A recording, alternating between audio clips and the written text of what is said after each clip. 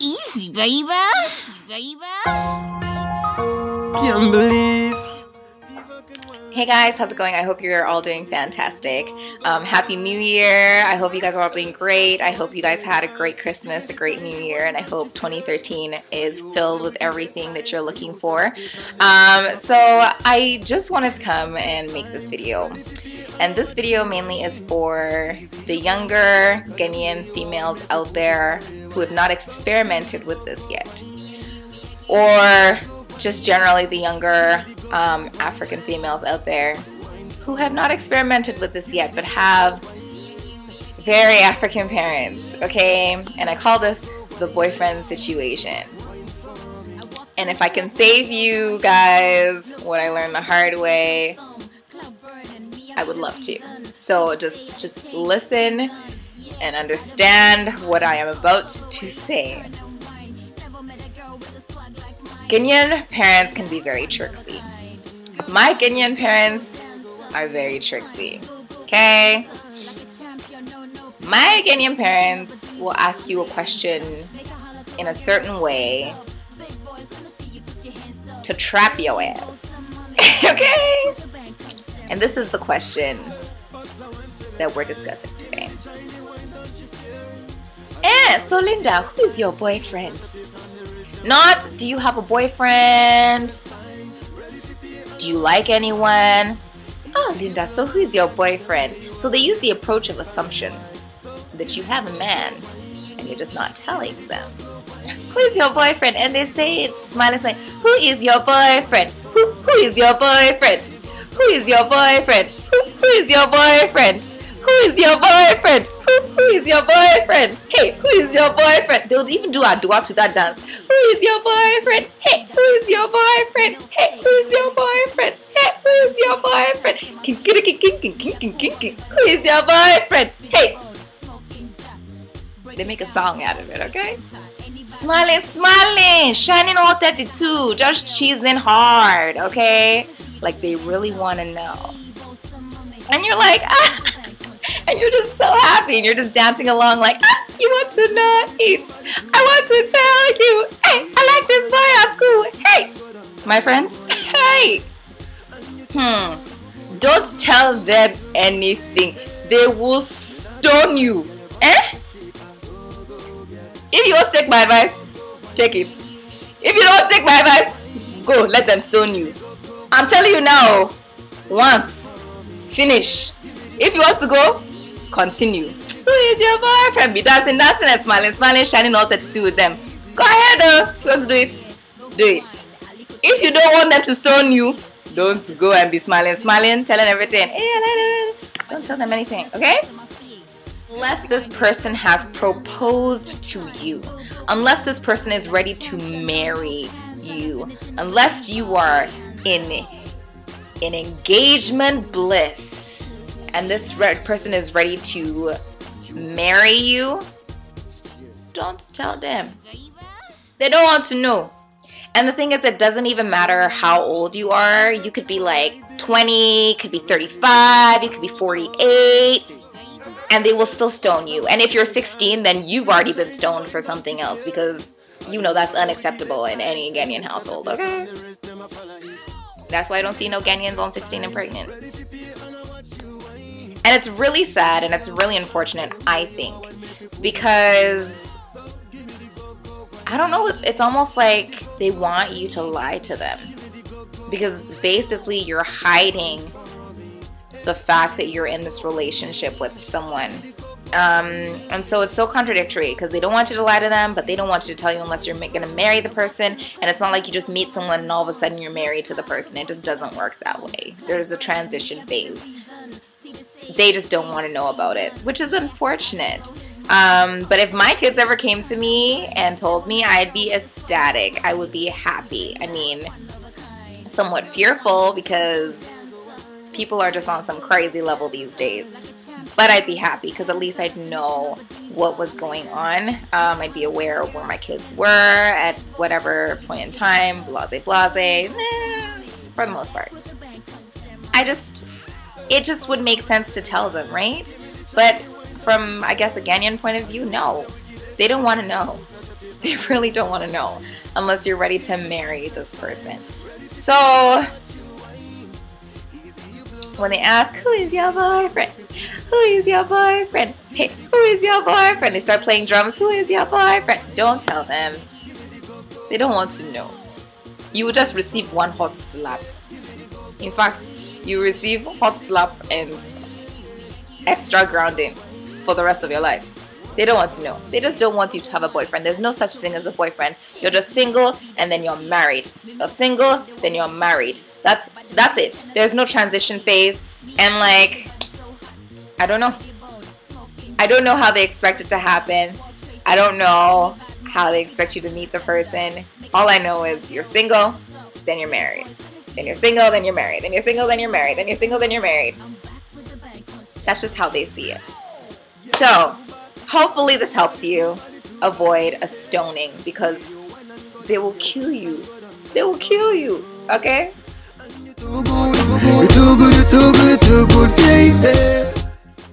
I really, I think that it's so important for Ghanaian parents or African parents to open up the lines of communications with their children because there's safety in family.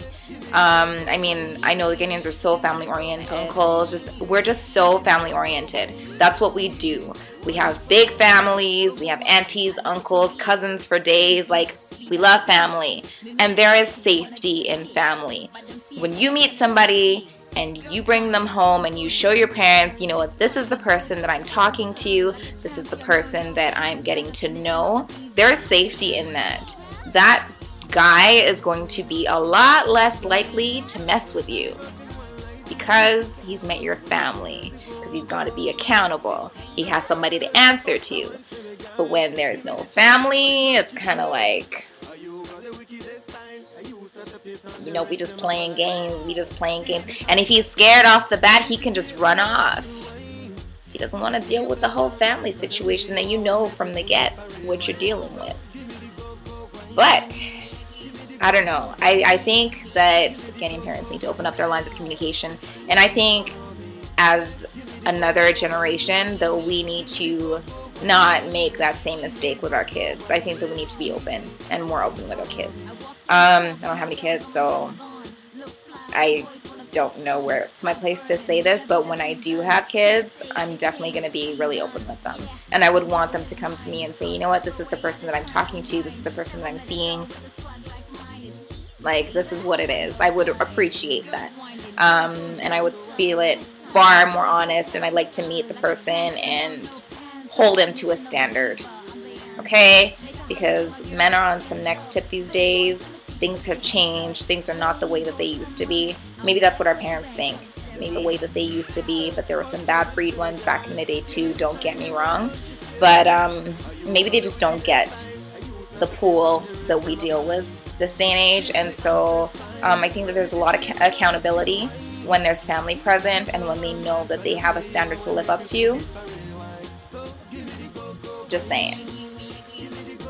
I mean, at the same time, I'm not saying just like bring any old person home. No, don't just be meeting somebody and be like, hey, come meet my parents. No, like, relax yourself one time. Like, not everyone can be your boyfriend. Like, some girls just get infatuated a little too easily. Like, hold the phone. Okay? You just can't be like bumping into people and be like, hey, like, relax. Relax.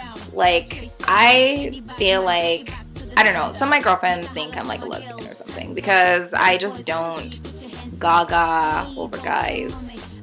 Like, you know, when you're young, you're like, oh my god, he's so cute. Yeah, like, you know, yeah, he's good looking. And he could be like the most ratchet individual in the whole world. Like, looks just don't mean anything, to be honest. I mean, yeah, it's great if the person's good looking and but there was just some deal breakers for me. Some things like that just you just lose the plot off the bat.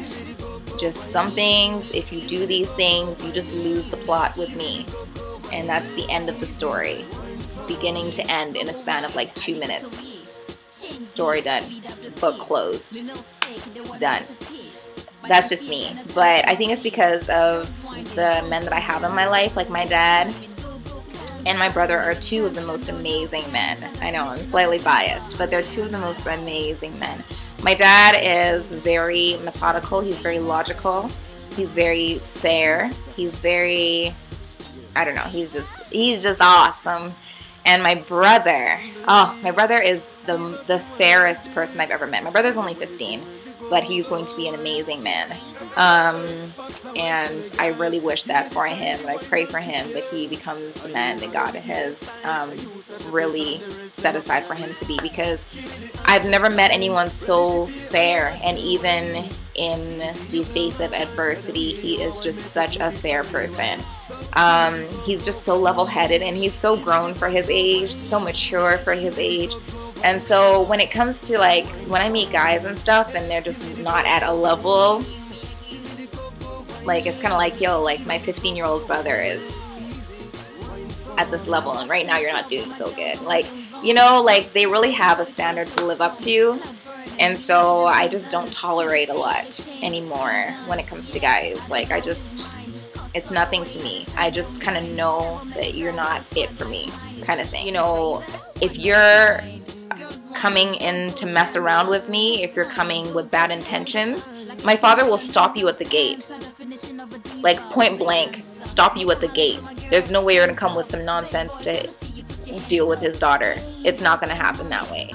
And that's what I'm saying, there's protection in family. Like, my dad does not play that mess. He does not. And so, I mean, like, my dad's a lot more open to it than my mom is. My mom would just, like, freak out, like, what the hell? And then on top of the fact that the guy wasn't even Ghanaian, like, my mom would extra freak out and, like, weep.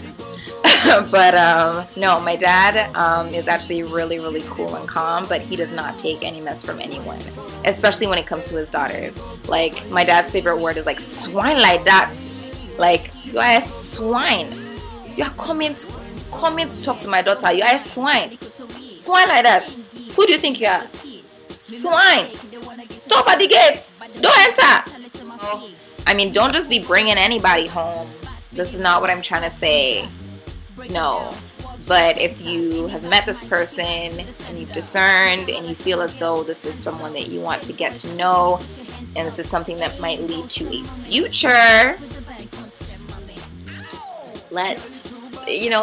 I wish the Parentals were open to knowing who this person is, and getting to know them alongside with you, and trust your judgment enough to get to know them alongside with you. And if it doesn't work out, hey, it doesn't work out. Ghanaian parents, don't crucify your children. That's why. Is it by force?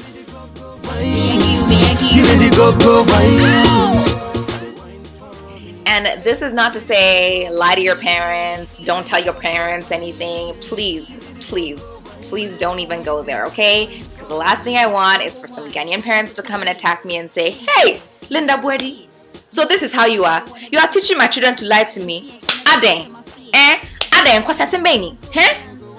I don't want any problem. I don't want problem at all. All I'm saying is there comes a point in time where parents and children need to learn how to start growing together.